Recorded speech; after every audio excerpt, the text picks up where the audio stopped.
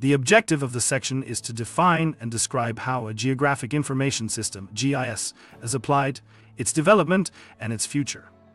Up to this point, the primary concern of this chapter was to introduce concepts essential to geography that are also relevant to geographic information systems, GIS.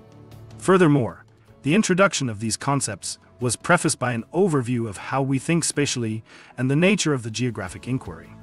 This final section is concerned with defining a GIS, describing its use, and exploring its future.